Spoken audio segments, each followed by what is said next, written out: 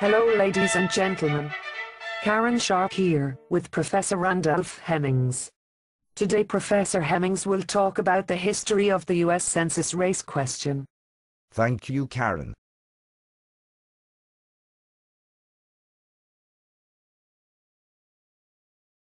The United States Census Bureau takes black-white racial classification very seriously. They threaten to prosecute anyone who refuses to reveal their true race. Today, we shall focus on federal census enforcement of America's black-white dichotomy. We will examine 3 points. First, how does the Census Bureau decide what race you are? In other words, how have the rules of census racial classification changed over the centuries? Second, why do they demand such a thing?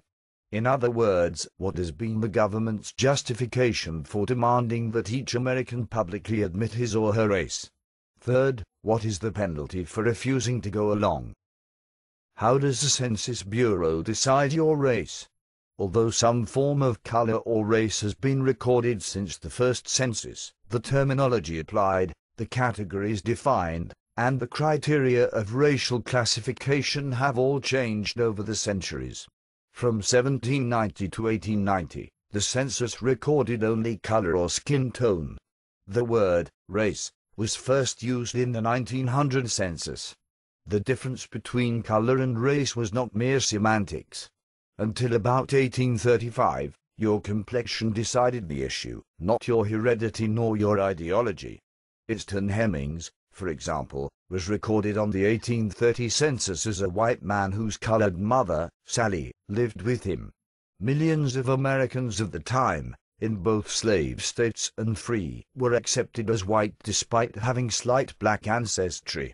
Then the rules changed. From 1840 until about 1890, blood fraction or association decided the issue. If most of your ancestors were white and you were accepted as white in society, then the census taker classified you as white. But if you had too many black great-grandparents, or you were not accepted into white society, then you were census black, no matter how European you actually looked. The rules changed again during the Jim Crow era of state-sponsored anti-black terrorism. The one-drop rule of invisible blackness emerged around 1890 and gradually became law. Previously, the 3 census racial categories were white, mulatto, and black. Census takers' instructions stressed the importance of distinguishing mulatto from black. In fact, the 1890 census told enumerators to classify people into one of 5 precise gradations: black, mulatto, quadroon, octoroon, and white. But starting in 1900, if you had any known African ancestry, no matter how slight, then you were classified as black. As a result, thousands of families who were previously considered white were suddenly declared to be black.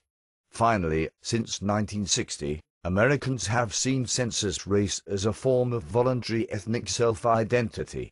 This last shift, away from a genetic or hereditary view of race, to a group membership view, was the unintended result of a cost-cutting measure. To save money, the 1960 census was the first to be self-administered. It was cheaper for Americans to record their own data than to pay census takers to do it. Before 1960, the census taker would determine your race by looking at you. The enumerator's decision was final and there was no established mechanism to appeal it. But once Americans were given the power to classify themselves, they saw the race question as asking about ethno-political self-identity rather than biology. This change has created 3 obstacles to the Census Bureau's mission. First, millions of white-looking Americans of mostly European ancestry but born into the black community, nowadays choose to consider themselves black. Second, millions of mixed-looking Caribbean Hispanics, nowadays choose to consider themselves white. Third, tens of millions of Americans, nowadays refuse to take the question seriously. They check off other and write in something frivolous like human or American. More about this later. Why does the U.S. federal government demand such a thing on the census? What has been the government's justification for demanding that each American publicly admit his or her race? The earliest mention of the need to classify free Americans by race was in the late 17th century, long before the census, or the nation, was founded. At that time, 1691 to 1723, the rulers said that racial classification was necessary to prevent intermarriage. Intermarriage had to be prevented to stop the birth of Americans of mixed Euro-Afro ancestry. The rulers feared that mixed ancestry Americans would enable alliance between European and African involuntary forced laborers and overthrow English rule. In reality, Latin American colonies encouraged intermarriage and yet were not overthrown. In the 1830s, after the Nat Turner incident, the government saw free African Americans as revolutionaries. They used the census to identify possible disloyalty. In fact, no evidence ever emerged that free African Americans were disloyal. In the 1850s, the federal government said that intermarriage produced mentally defective offspring. Census scientists published findings that mixed ancestry children were usually born retarded or insane. They said that racially classifying Americans would help prevent intermarriage, and thus protect public health. In fact, even cursory examination of the data shows it to be falsified, since many communities reported more psychotic mixed-race individuals than their entire population. In the Jim Crow era, the government wanted to preserve white racial purity. The Census Bureau said that racially classifying Americans helped to prevent contamination of the white race. In fact, liaisons between white males and black females were tolerated, while the reverse was often punished with death by public torture.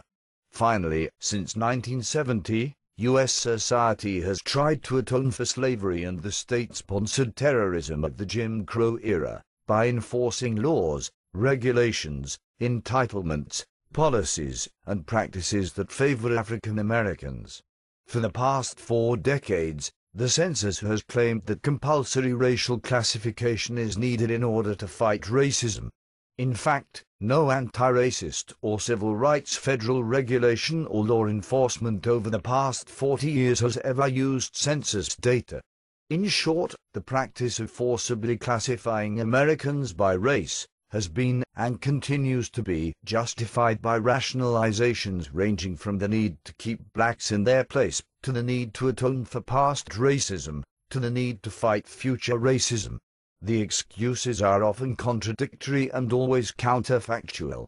This shows that involuntary racial classification is very important to the U.S. federal government, although no agency can rationally articulate just why it is so important. Hence, the practice is unlikely to end within the next few centuries. The legality of refusal. What is the penalty for refusing to go along with the demand for racial self-labeling? For better or worse, increasing numbers of Americans are refusing to cooperate with the census. The 1970 census was the first to allow respondents to choose other and fill in a blank line with a race other than one of the government-approved choices. As of 1980, 7 million Americans chose other, most filling in something frivolous or non-responsive, such as human or American. In 1990, the number of Americans not taking the race question seriously had grown to 10 million.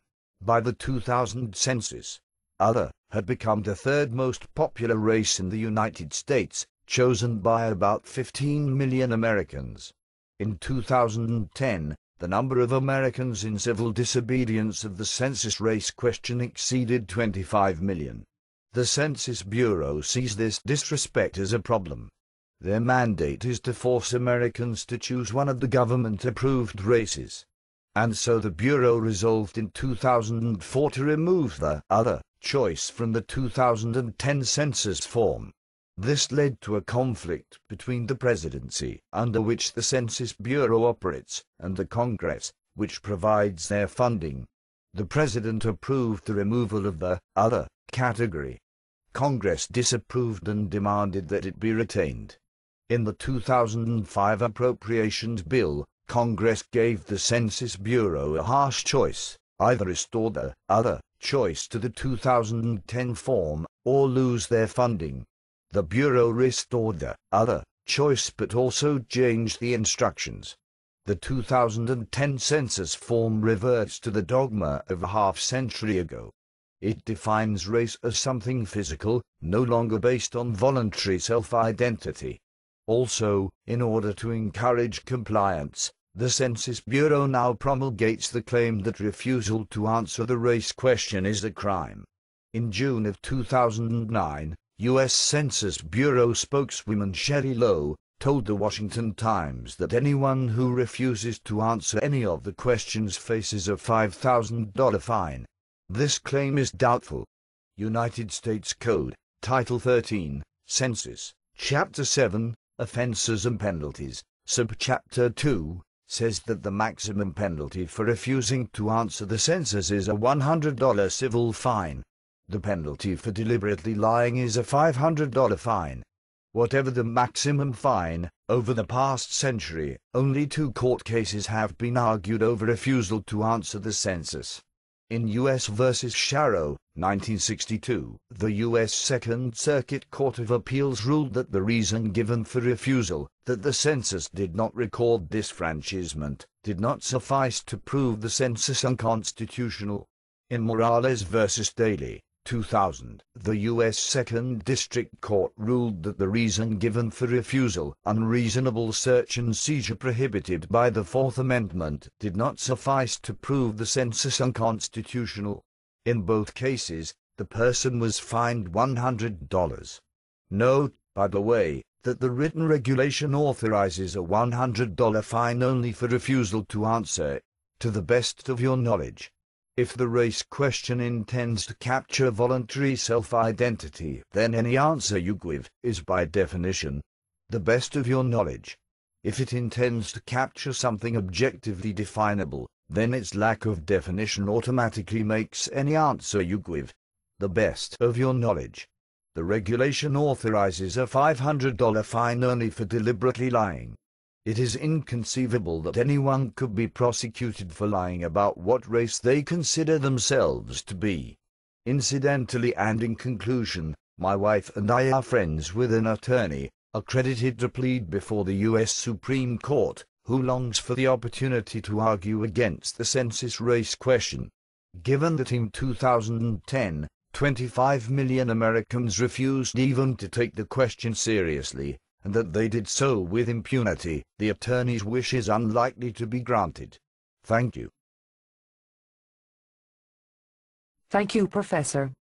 A question. You said that in the 1830s, the census identified African Americans in order to monitor their loyalty. Yes, that is correct. The Nat Turner incident scared whites into fearing that blacks would try to overthrow the nation. But I thought that the census was confidential, and that nothing you reported to the census could be turned over to other federal agencies. Oh my. The short answer, Karen, is that census confidentiality is a lie. It has always been a lie. It is an ongoing lie today. In 1930, the census counted Mexican Americans as non-white, and gave the data to Jim Crow enforcers. The government of Mexico filed an international protest, and Congress ordered that Mexican Americans be declared white thenceforth. In World War II, the Census Bureau provided law enforcement with the names and addresses of American citizens of Japanese ancestry, so that they could be rounded up and sent to concentration camps. In 1956, the census wanted to ask every American's religion in order to uncover secret Jews, but Congress disapproved the plan. From 2002 to 2004, the Census Bureau routinely handed Arab American census records over to Homeland Security, so that these U.S. citizens could be monitored for disloyalty. On each occasion, the agencies said that lying to potential traitors was necessary in order to gain their trust. There are many similar examples. Goodness. I would like to learn more about that. Let me suggest. Make up a list of questions if you wish, and we shall schedule a special session just to answer them. Thank you, Professor. Well, that is our time for today, folks. This is Karen Sharp. And Randolph Hemmings. Goodbye until next time.